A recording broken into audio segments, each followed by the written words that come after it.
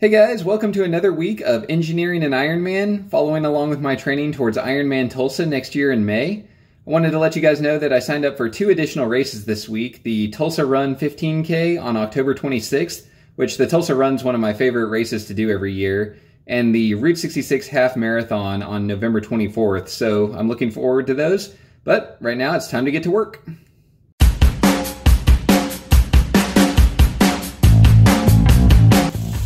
Well, I'm about to head out for another run. It's another really hot day today. Earlier the heat index was over 110 and luckily it's cooled off a little bit since then, but it's still pretty warm out, so I'm definitely taking water with me today. I've got my fuel belt on with 2 water bottles to take with me, so hopefully everything goes all right and I'll see you guys when I get back.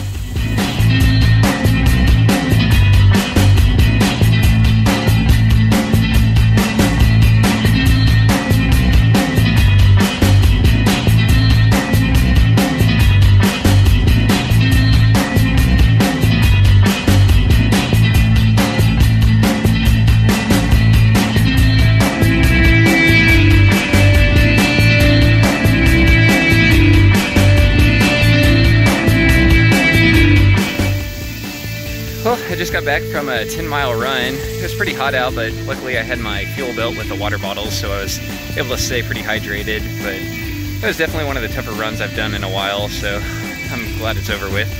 I'll probably have a lighter day tomorrow. I'll probably go for a swim and maybe a light run, but we'll see how I'm feeling tomorrow. But anyway, glad it's over with, and I'll see you guys tomorrow. I'm pretty sore, and I have a feeling I'm going to be pretty sore tomorrow, so I think I'm going to try an ice bath tonight and see how that makes me feel, see if I can speed up the recovery a little bit. So it's going to be a little cold, but hopefully it works, so here we go. Hey guys, it's just about 6 a.m. About to head out for another bike ride. I'm going to try to get about 40 miles in today, a little bit shorter than last week, but it should be a good ride, so I'll see you in a bit.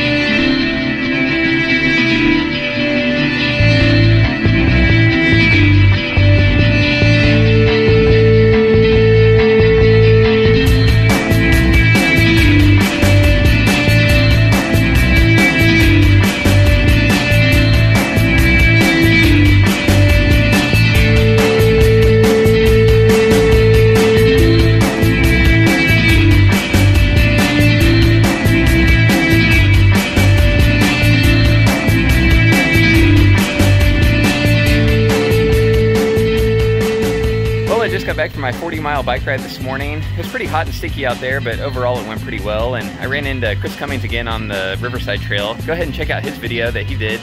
I'll pop a link in the description below, but right now I'm going to go get changed and head out for a 4 or 5 mile run.